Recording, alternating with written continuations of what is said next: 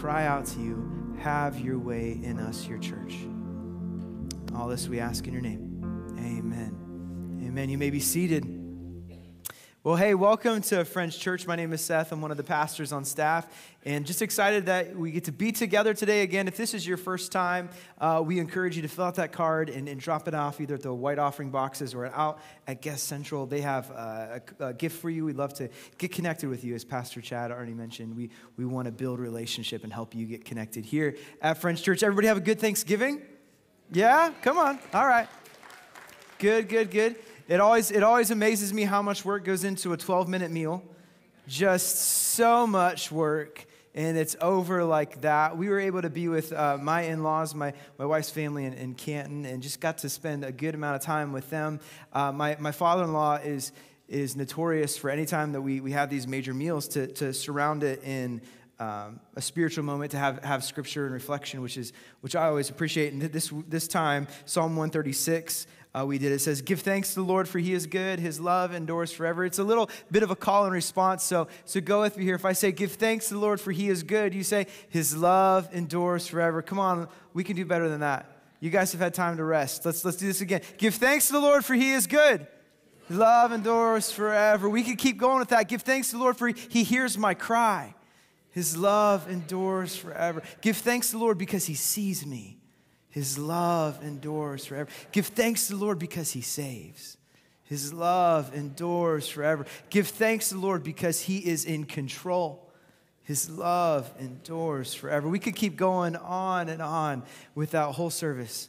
The Lord is worthy of praise. The Lord is worthy of thanksgiving. And moments like this of celebrating Thanksgiving give us a little idea of, hey, if we are intentional with our time, in moments, we can create space that will just ignite gratitude in us, right? It'll help us to be more gracious and to see what the Lord has done. So I encourage you over the weeks leading up to Christmas, in these days, in your life and your family, what are ways that you can create intentional moments that reorient your life and your mind to see what the Lord has done for you? And those moments of doing that, of intentionality, breed gratitude, and they help us get out of maybe a season of cold indifference to God because of the busyness and all the things that we have to do, and awaken us to the reality of what God wants to do in our lives as he's breaking in on us and arriving in our hearts in this season. Let's make him a present reality. So I encourage you with that. We're going to start and jump into a new series today, Sugar and Spice. We're excited about this over the next 5 weeks. We've been looking forward to this series for a while because about a year ago, if you didn't know this, Willoughby Hills Friends Church is part of a larger group of Friends churches called the Evangelical Friends Church Eastern Region. It's a movement of other Friends churches, about 95, Michigan to Florida, Eastern region is what we're part of. And one of the things that we're unified by is a unifying document, which is our faith and practice. It outlines our beliefs and distinctives of how we believe our beliefs should be lived out. If you were in a membership class recently, you would have heard more about that. If you're interested in learning more about us as a church and our history, you've seen the sweatshirts, 1885. Our history goes back way, way beyond that through the Quaker movement. And there's a lot of great information to see behind the scenes of it. Encourage you to take time to be a part of that membership class. Anyways, all that to say, the denomination has been in a period of rewriting the document, the faith and practice, getting some modern language, some additional clarifying language, especially in the time that we're in of our world. We needed that. And so it's been a really great process. And what they did is they took that distinctives portion of how we live out our faith, how we unify things we believe we should live out as we believe these things. You tracking with me? They took that and they built it around this acronym as they laid it out of SPICE. So simplicity, we're to be a people with undivided hearts.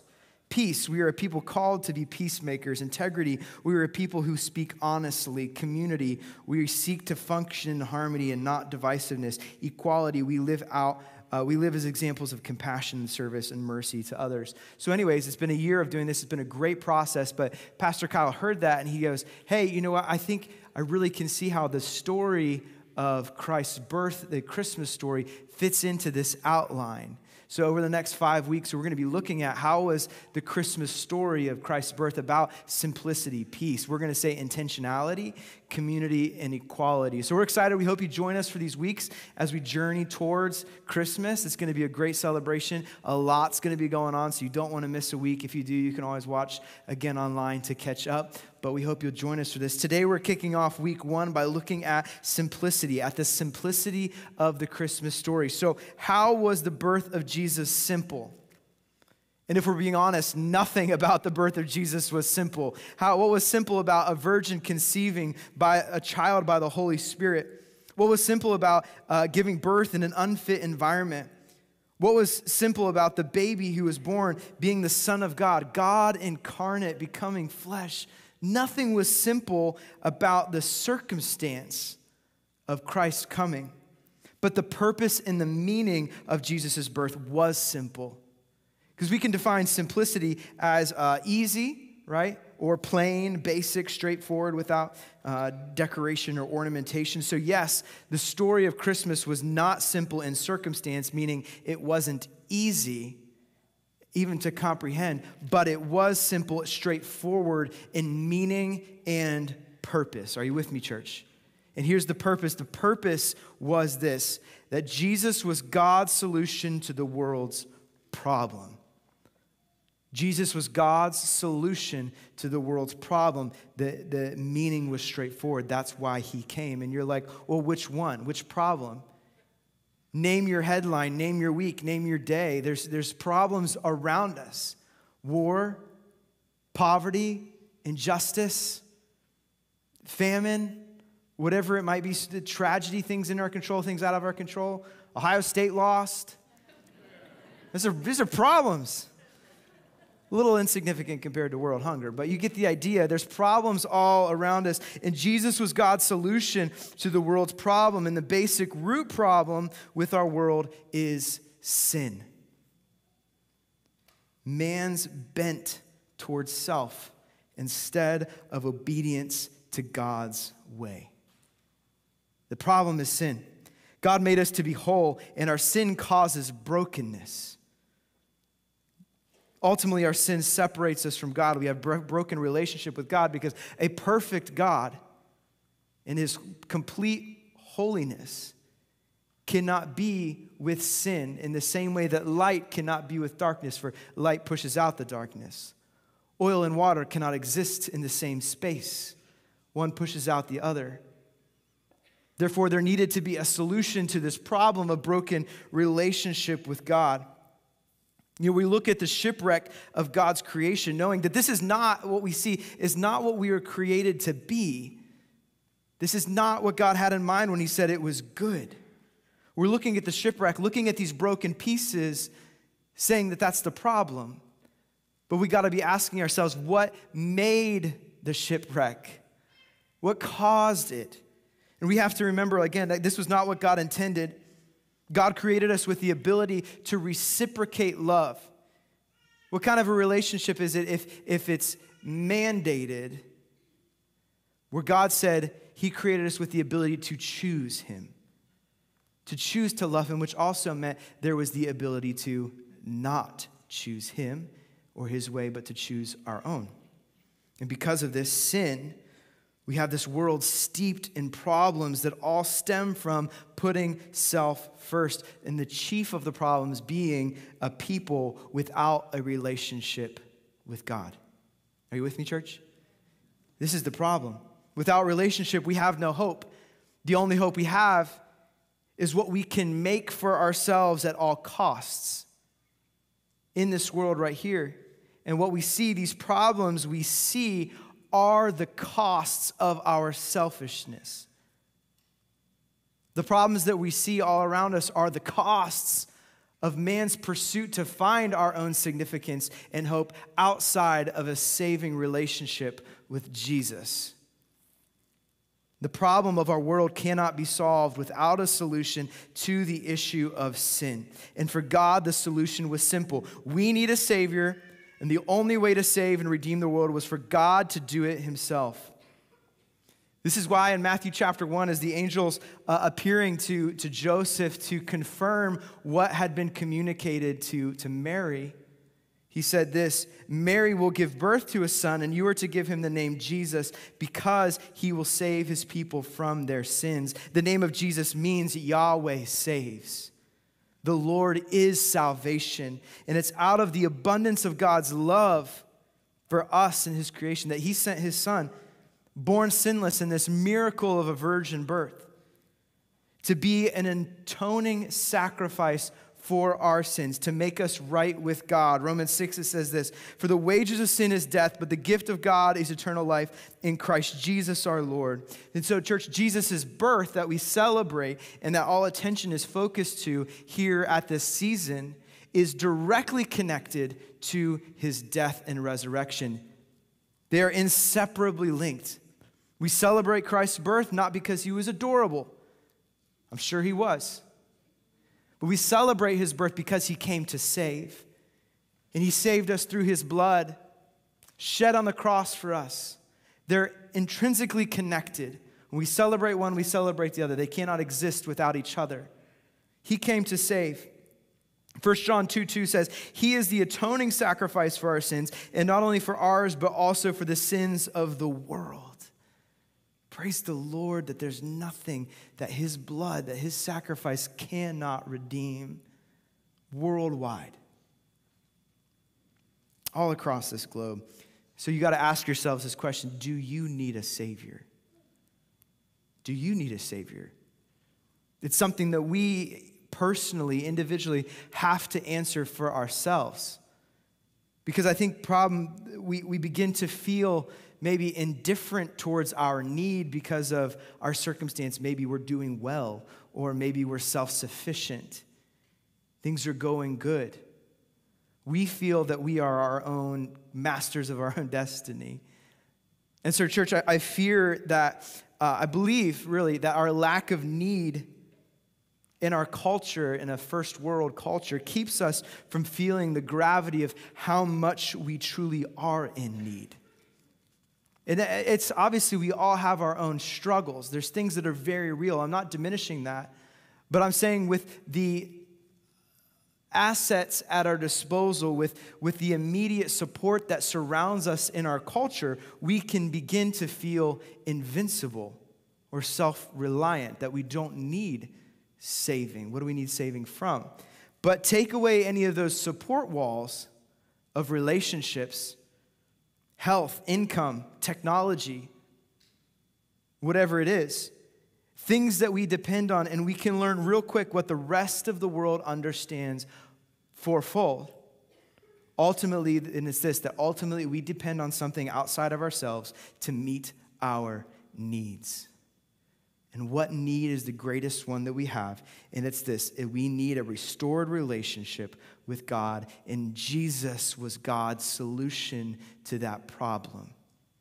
The purpose for why he came was simple, to deal with the issue of sin, to save us, that we can be restored in relationship to God. So what kind of a Savior was Jesus? What kind of a Savior? God could have came and entered into his creation at any point. He had the power to create. He had the power to come in. He can do whatever. But he chose to come in first century Middle East in a very difficult, a very rough time.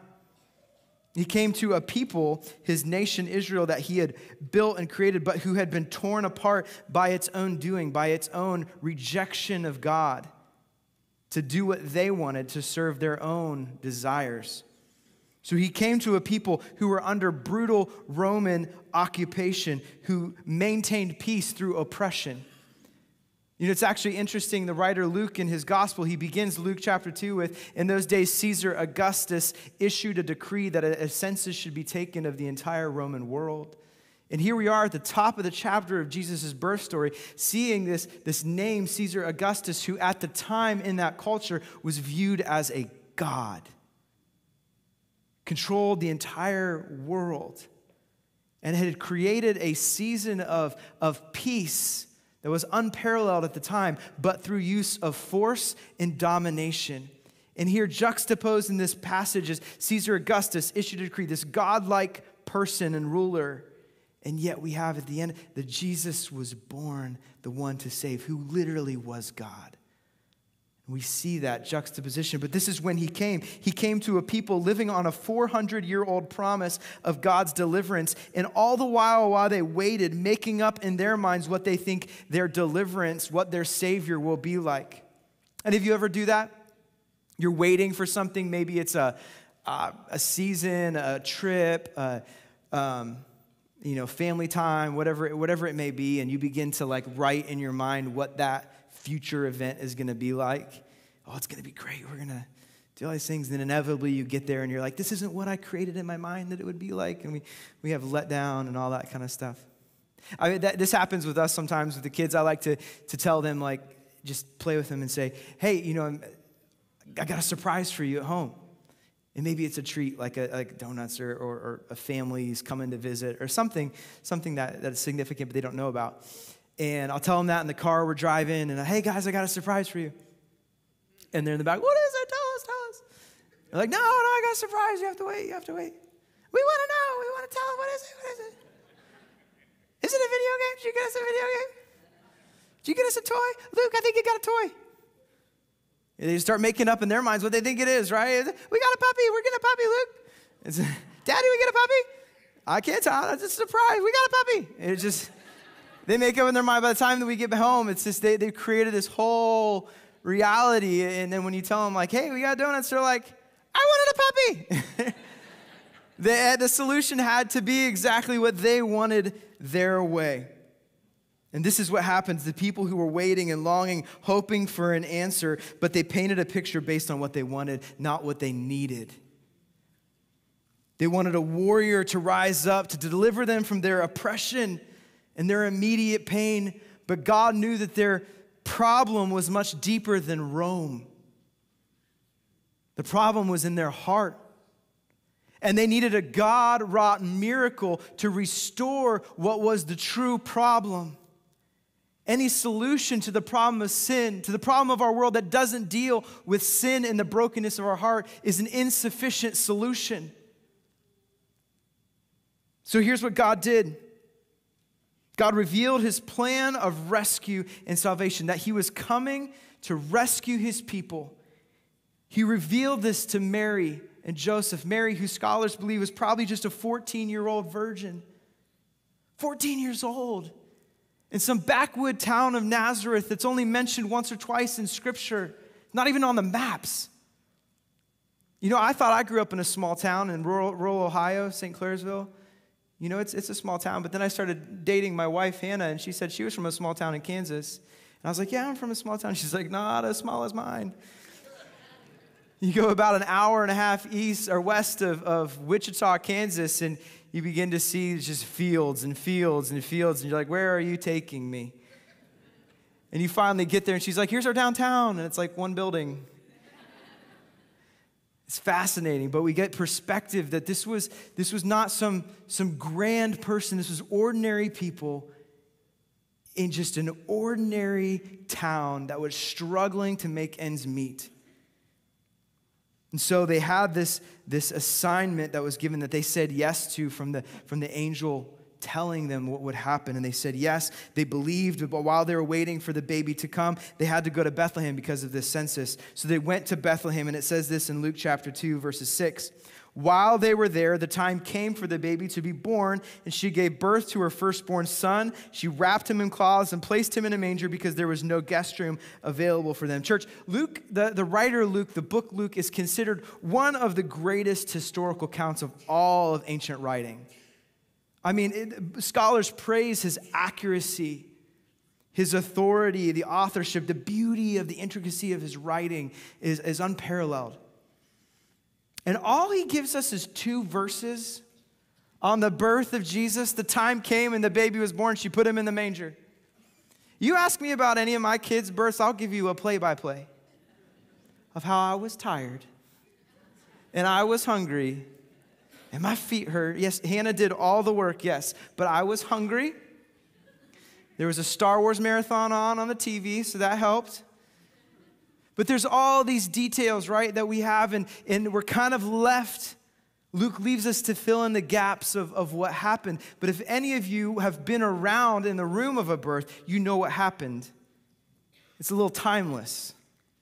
But yet what happens now, what we're used to in a sterile, individual, personal hospital room, or maybe in the comfort of your home with trained professionals at our disposal, happened for Mary in a cold, dirty barnyard, far from home, far from family. There was nothing simple about this. So what was our Savior like? He's the one who doesn't need a palace or anything to give him authority or status. He's the one who was born homeless and poor. He was the one who didn't come to be served, but to serve. That is our Savior.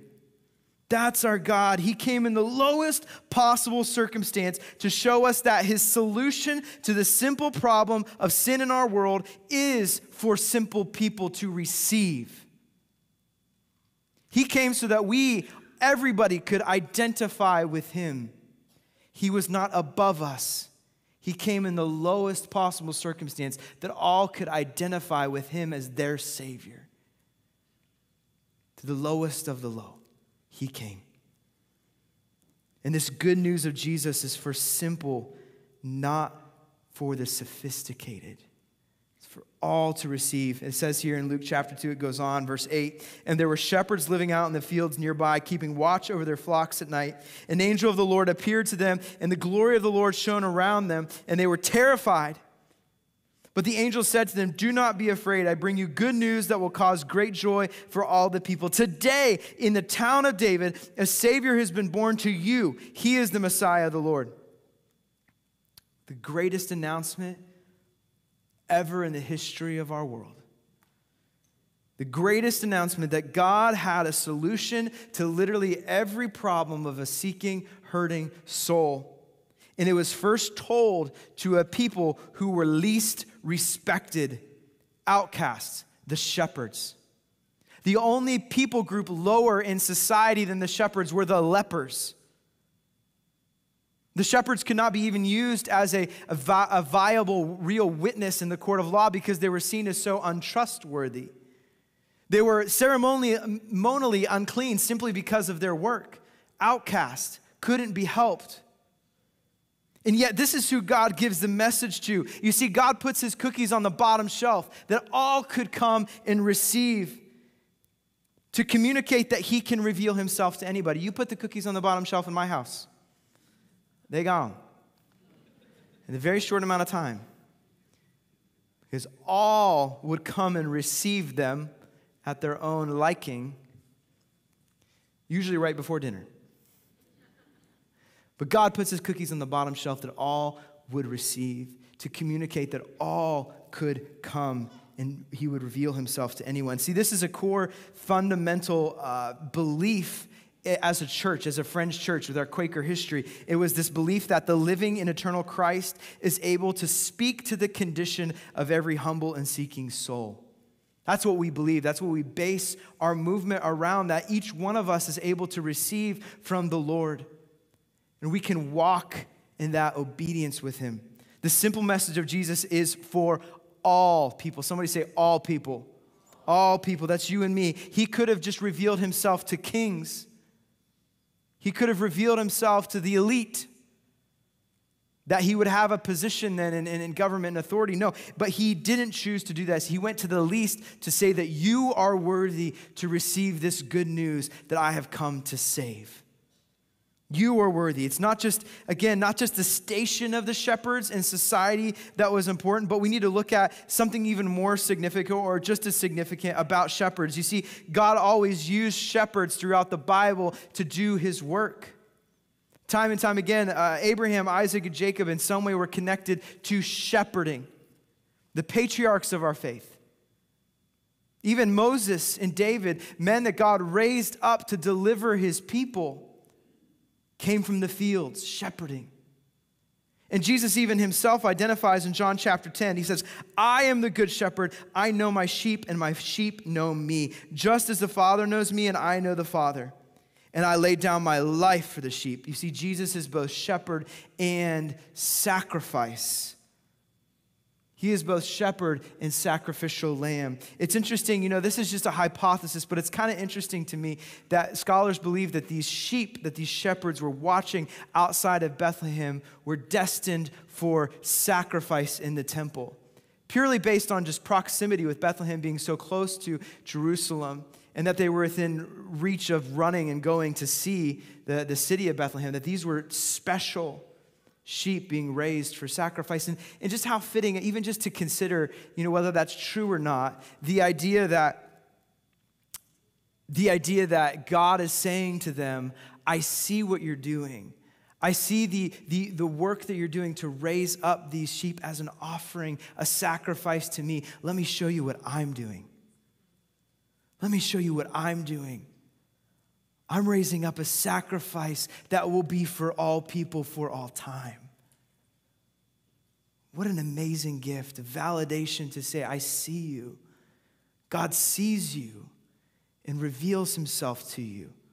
Whatever status you feel like you are, rich, poor, young, old, it doesn't matter. The message of the gospel is for the good news that Christ has come is for all people. The angel didn't just announce the birth, but they invited the shepherds to go and see for themselves. Goes on in Luke 2, verses 12 through 20. It says, this will be a sign to you. You will find a baby wrapped in cloths and lying in a manger. Suddenly a great company of the heavenly hosts appeared with the angel, praising God and saying, glory to God in the highest heaven, and on earth peace to those on whom his favor rests. When the angels had left them and gone into heaven, the shepherds said to one another, let us go to Bethlehem and see this thing that has happened, which the Lord has told us about. So they hurried off and found Mary and Joseph and the baby who was lying in the manger. And when they had seen him, they spread the word concerning what they had been told about this child. And all who had heard it were amazed at what the shepherds had said to them. But Mary treasured up all these things and pondered them in her heart. The shepherds then returned, glorifying and praising God for all the things that they had heard and seen, which were just as they had been told. So 3 things here about the shepherds I want us to unpack today. I want us to take in, to remember. It's these 3 things. 1, they believed the message of the angels and went and found the baby. They believed and they went. True belief always results in an obedient response. Hear that again. True belief always results in obedient response. When we believe the good news of Jesus, there will be changes. Do you hear that? When we believe there will be changes, it wasn't enough for them to hear this mighty heavens open and the chorus of angels sing, glory to God in the highest, today a child has been born. It wasn't enough for them to hear, but they had to go and see.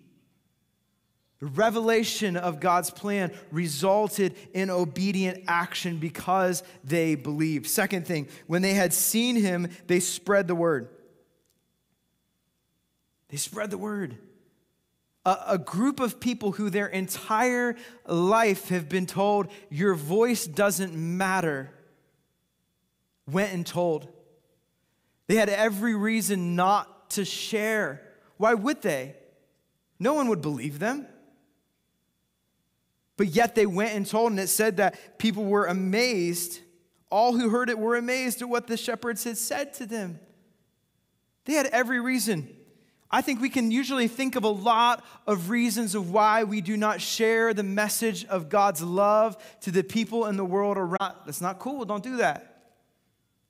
There's pressure, maybe even relationally in your family. If I do this, it will make Thanksgiving and Christmas weird. We can think of reasons why we won't share this message. But yet God used the lowest people to share the greatest news. So therefore we have no excuse why we're too good or not good enough to share the message of the gospel. God placed it in the hands of people who were viewed as untrustworthy, and they just went like wildfire and said, I don't care what the status is. I don't care the judgment. I'm going to tell what I heard and what I have seen. Third thing, it says they went back glorifying God to their same situations. It doesn't say that they signed a book deal about angels in the sky. It doesn't say that they went on tour telling people. It says they went back. They returned, glorifying and praising God for all the things that they had heard and seen. They went back to their situations. Like these shepherds, the ordinary people like you and me, that God calls to see the Savior, because we're all called to the manger, to see him, to know him as Lord. This ordinary people that God calls are always sent back to shepherd, to steward the responsibilities God has given them, but to do it for God's glory.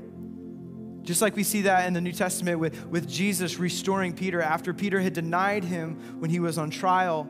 After Jesus' resurrection, he appeared to Peter and he said, Peter, do you love me? Peter said, you know I love you. He said, then feed my sheep. I don't think that's a coincidence. Feed my sheep.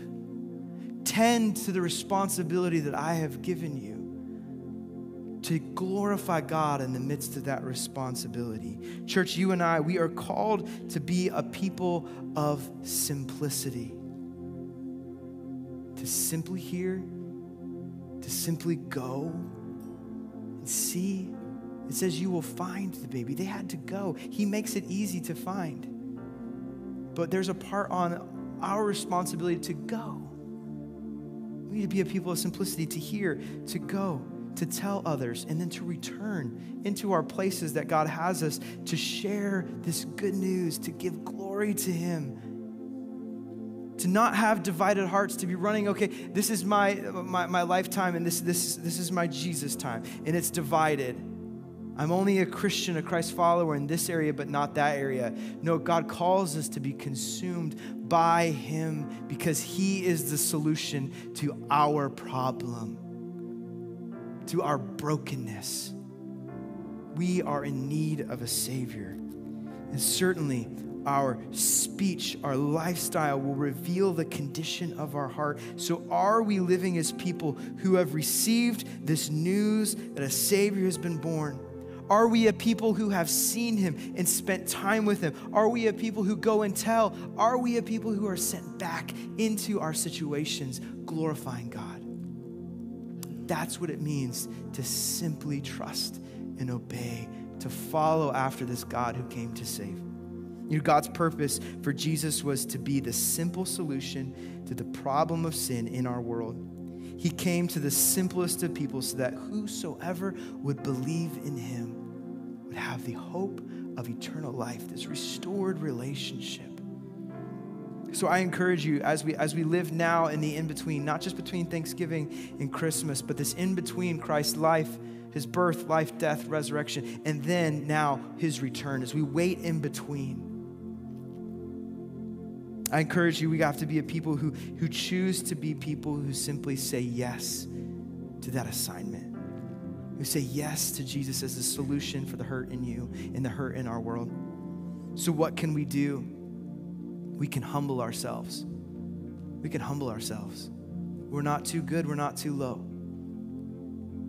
To be recipients of this good news, we have to humble ourselves, make room in our schedule to receive from the Lord. We have to go and see. We have to spend time with Jesus. We need to tell others, to think consciously in our day, Lord, would you put someone in my path that I could obediently share the message of God to them? And then we have to be giving God the glory in the midst of our circumstance, living in such a way that others look at that and say, hey, they're different. Why are they different? Because look what God's done in me. I'm living not for my own status, not to build a hope that's based on what I can make. I'm living for the glory of God because of what he's done for me. You see, church, we cannot just run to Bethlehem at the season of Christmas and look into the manger and ooh and ah at the baby. Oh, how sweet, baby Jesus. If Jesus is not born in your heart, Jesus could be born 1,000 times in Bethlehem and it makes no difference in you. We cannot just receive the news and stay. We have to receive and go in obedience the way that God would call us to this season. Let's cultivate meaningful moments of remembrance. What do we need to lay down to make space in our lives to remember that truth that you need a Savior? And our Savior is Christ the Lord. We would receive him. Would you stand as we pray? Father God, we thank you and praise you for this moment that we can share together. Thank you for this good news that you have spread, that you've opened up the heavens to announce that you have saved the world through Jesus Christ, your Son. Lord, I pray right now for those in the room who maybe have never received you, who've never said you are Lord, you are my Savior. Lord, I thank you for your invitation. I pray that they would make this prayer their own of, Lord, I love you. I believe in you. I'm sorry for the brokenness that I've caused in my life. Lord, would you forgive me for what I've done? I believe you are my Savior. I accept your forgiveness. Help me to live in obedience to you. Father, we thank you that you have given us this hope, that those who've made that their confession, who've received you, we have hope with you. Would you remind us of that hope in this season? Where we are surrounded by problems, Lord, we don't diminish that idea that there are struggles and tragedy and trauma all around us. Lord, help us to see beyond that, to see that you are our solution, because in you there is hope beyond our circumstances. Hope for time with you, relationship with you. Remind us of that. Restore unto us the joy of salvation in you this season. Lord, lead us in the ways that we should go, that we would follow you, going and telling and glorifying you in our situations. We ask this in your holy name. Amen. Let's worship together.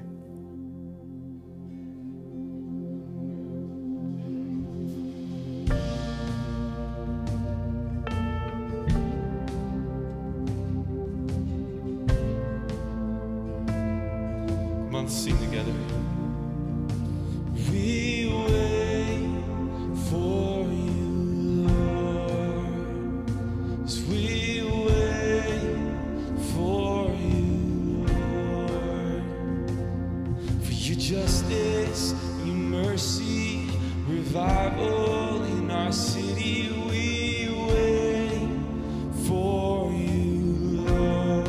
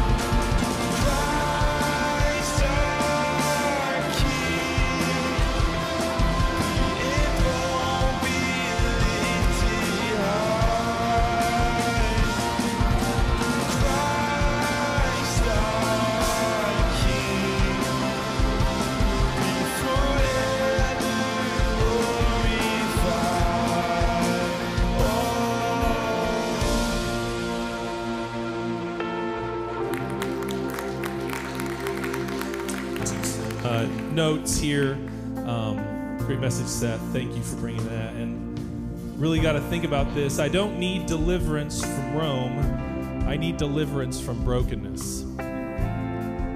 No one can get me out of the situation that I was in except for Jesus.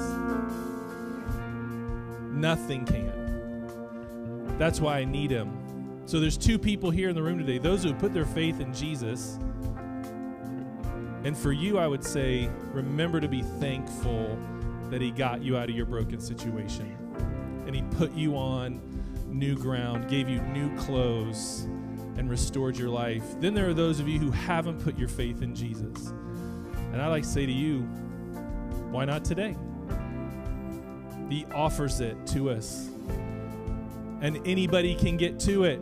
It's down low enough for us to reach. So any of us can get to it. And I want to encourage you, maybe today's the day. Come talk to me, come talk to Seth. We'd love to talk to you about that. If you'd like a more discreet way of doing it, you can do it on the guest card here. You can check the box here. But maybe this is a Sunday where you do that. I want to encourage you, whatever the Holy Spirit's telling you to do that thing. To do that thing today. Well, the holiday season has already kicked off. Around here at least. We've got a lot of things happening in the month of December. Out in our lobby, in our cafe, there's some QR codes you can scan to see what's going on. Every single weekend we have something going on here, from cookie decorations to hot chocolate bar. I almost said hot chocolate decoration and cookie bar. Either way, it's sweet. So, and then we have Christmas Fest, which is a big family thing we do. So I encourage you to go check that out. Again, if you need prayer, you can go to our prayer wall. Let me pray over you before we're dismissed, and I just pray that God would do a mighty thing in your life today. God, I pray your might, your strength, your power would show up in someone's life today, show up in my life today. As a result of what we've done here, God, you've opened our eyes to something. We're now responsible for what we have heard, and we're responsible now to do something with what we've heard. So lead us and guide us into our next step. I thank you so much for this season, the reminder that you came and that you're still here among us. I'm glad that you're with us today, God. I hope that what you've heard and seen in our hearts pleased you. And I pray these things in your name. Amen. Have a great Sunday.